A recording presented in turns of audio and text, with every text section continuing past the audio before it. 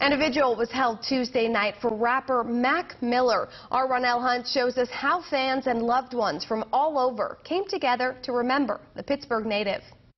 Hundreds of family, friends, and fans gathered together for the vigil of Mac Miller Tuesday night, and what many thought will be full of sorrow from a life cut short. But by the unity and support from fans nationwide at Frick Park, fans believe they did exactly what Mac would have wanted them to do: celebrate the life of a person looking to make a change. He was always a good guy. He was a cool person to be around, funny.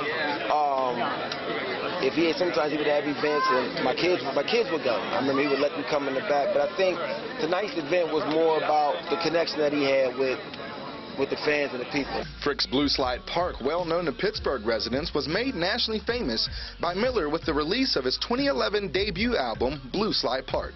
Now the slide area and park filled with fans like Rudder, who had painted a 7-hour memorial portrait in front of the slide. Broke past barriers and had his message heard and just connected with humans, and that's all we're all trying to do, just connect.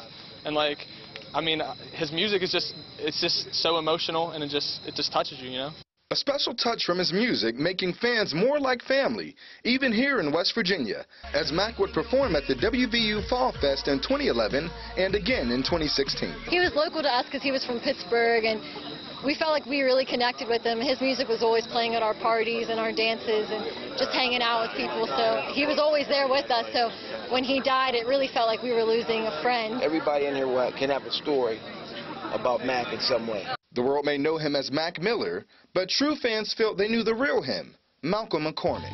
Just a kid trying to live the best day ever. Reporting in Pittsburgh for 12 News, I am Ronell Hunt.